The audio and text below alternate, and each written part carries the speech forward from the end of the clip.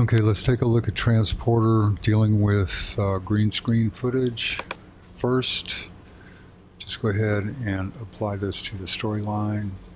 And the first thing you're going to want to do is add the keyer.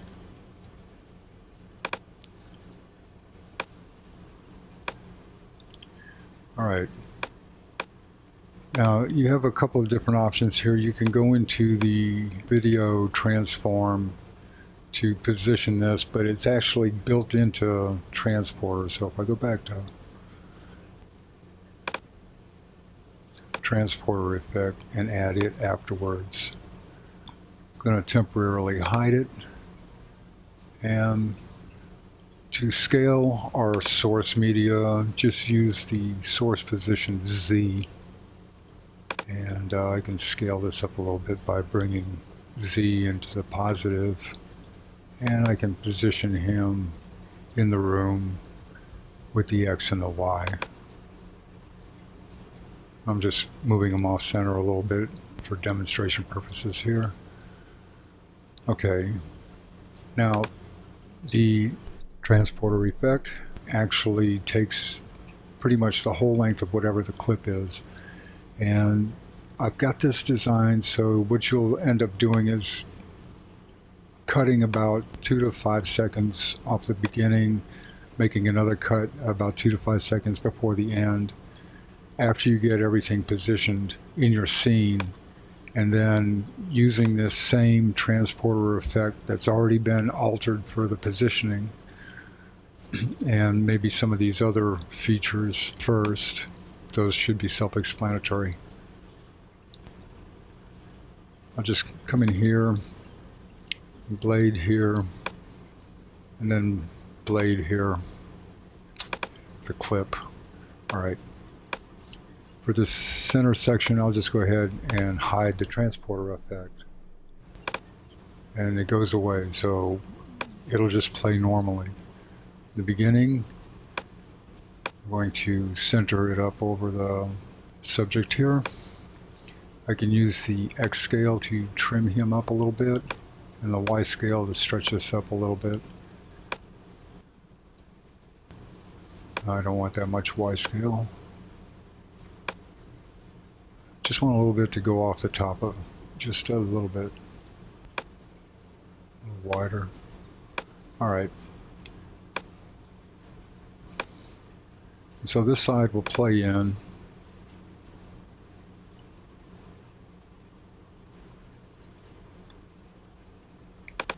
And I'll set this side. We can do this a little differently if you want to. If the on-screen control doesn't appear, make sure you click the transporter effect bar here and it will come back.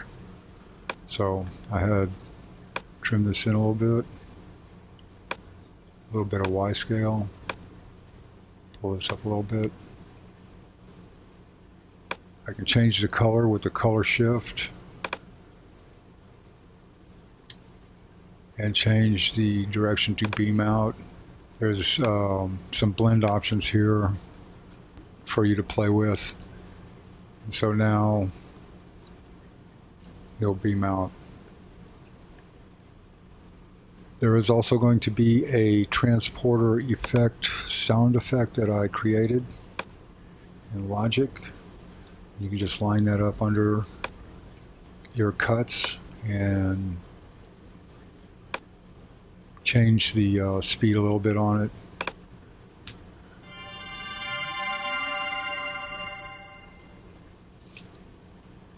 And one for the end. Hold down the Option key to duplicate the clip. This one's a little longer, so Command R to retime and drag this out a little bit. And let's just play through real quick.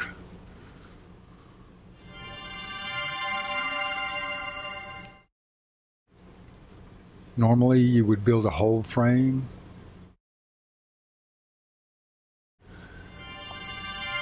Actually, I'll be covering it in this next section real quick. Okay, so that's the basic transporter effect, and that's used with green screen. let's go to how to deal with a jump cut. So I've got a clip here from Stockion. It's a really nice clip for this kind of effect. Add it to the storyline here. Now here's the deal.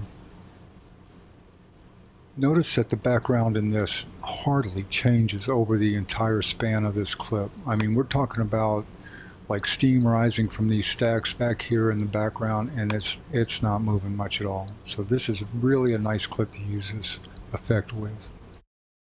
So there's no bike in the scene here, and we want to beam this guy down right about here. So I'm going to blade through this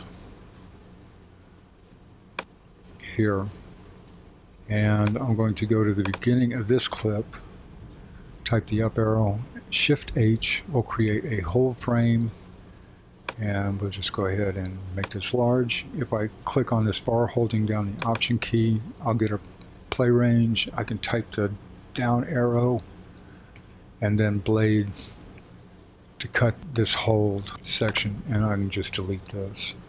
Now for this next section, for the first frame in this section, do the same thing. Do a hold,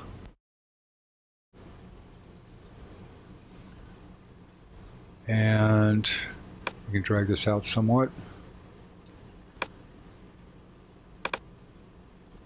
Option click on the bar, down arrow, Command B, and I have my next frame. I'm bringing this up over here and apply the transporter effect to it. I'm going to line this up with our subject. Doesn't need to be that wide, so I'll scale it in some.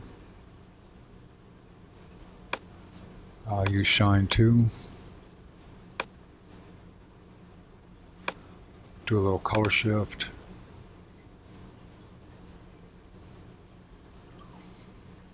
And now we have our biker transporting into the scene and then taking off. Alright, now you'll notice here that when it comes to the end and the biker is in the scene, if I turn this bottom section off, you'll see that you've got, this is what you're looking at. You have the source video that's masked out against the background here, and as soon as you go, as soon as the mask is gone, I gotta figure out what's happening to him. Hang on a second. Let's go and hold down the N key and back that up so that they sync. There we go. You'll notice that the shadow right here that he casts just blips into the scene. It becomes very noticeable. So what I'm going to do is duplicate this clip again. Hold down the N key and drag it so that they align. Alright, so this is our top clip. This is fine. For the second clip here, I'm going to just go ahead and hide the transporter effect. And that's going to bring back our shadows.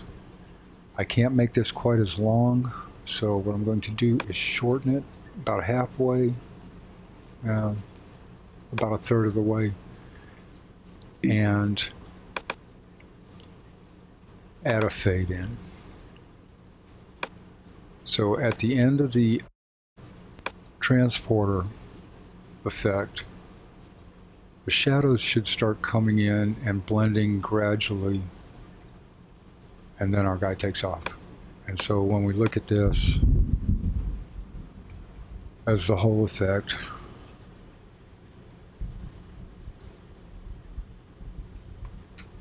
okay, add the sound effect.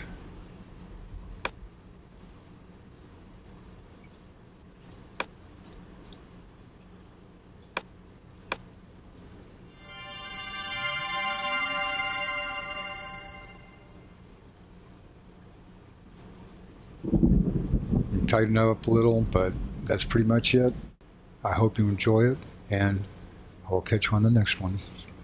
Thanks so much for watching, and please subscribe.